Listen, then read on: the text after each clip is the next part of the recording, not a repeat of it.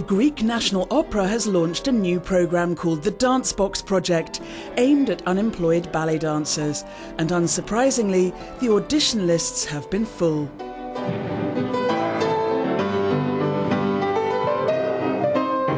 The Italian choreographer Renato Zanella became the National Opera's director in September 2011.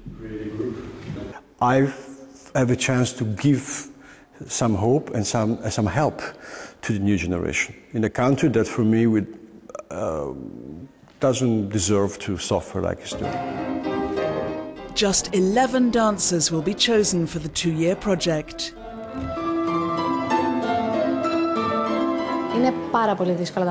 Things are very, very difficult because there are very few companies hiring artists.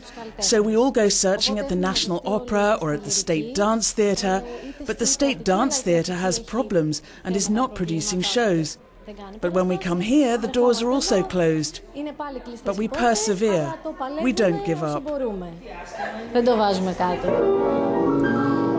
The budget for the Ministry of Culture was slashed by around 35% last year, and the National Opera Theatre's funding has been halved.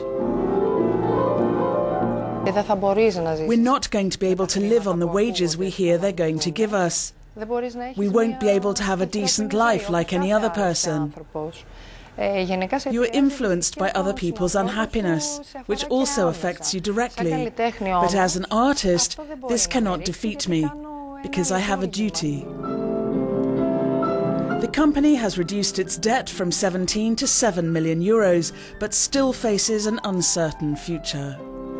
In time of crisis, the performing arts they always become more important. The people is attached more to theatre, to ballet, to music somehow, because they need a challenge, a moral challenge. And to prove the point, this year's Christmas production, The Nutcracker, is almost sold out already.